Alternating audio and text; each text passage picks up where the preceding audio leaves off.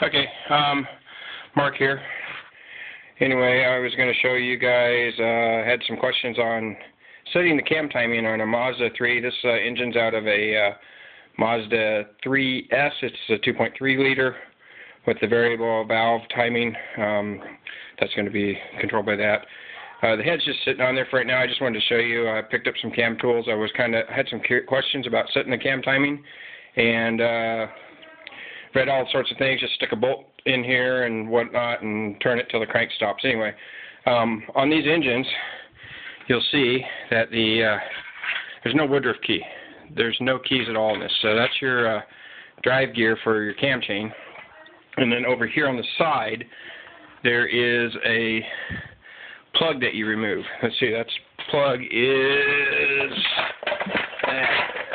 right here. So we remove this plug. This plug goes in the block right there. So we're going to take that out. What happened with this engine was it was involved in a submarine incident, and it kind of destroyed itself. So car was totaled. I picked the car up from an insurance company.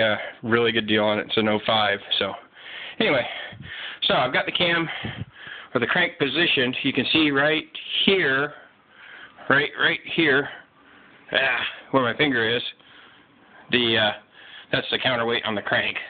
And what this bolt does is go in here, and at first I thought, well, how the heck are they doing it? Well, this bolt comes in, and it's a specific length, and it goes against the crank to stop it right there. It doesn't go on, get my finger out of there. It doesn't go up here. It doesn't stop it here. It stops it on the flat right there. So now this crank is at 0.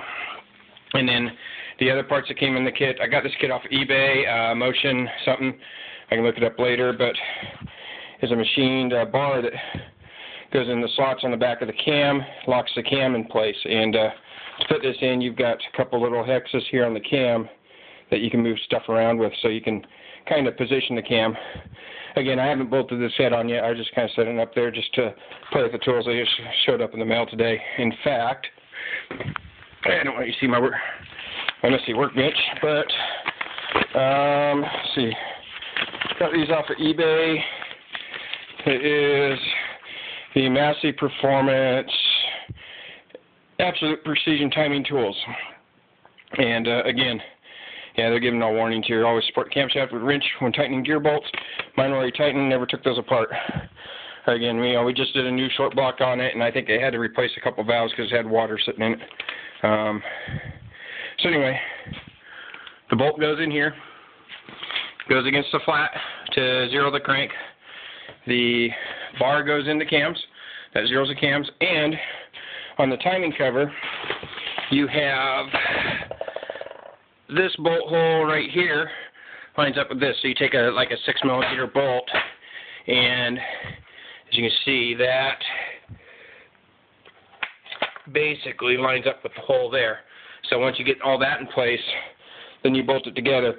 I don't recommend using this stuff to hold it, because you have to tighten the front crank bolt to 75 foot-pounds and then go 90 degrees past that. So what I recommend doing, what I'm going to do, is I'm going to take some flat stock and I'm going to bolt it. Yeah, this is my Harbor Freight stand. It's ancient. A lot of Hondas on here. This is my first Mazda. So just use a flywheel bolts. I'm just going to bolt it in there so I can have a lever to, 2 or 3 foot piece of flat stock, wrap it with some grip tape or something. So it gives me a lever to hold while we tighten and get our extra 90 degrees on that. So that's it. That's how you set the timing on a Mazda 3 2.3 liter and most of your Ford Duratecs.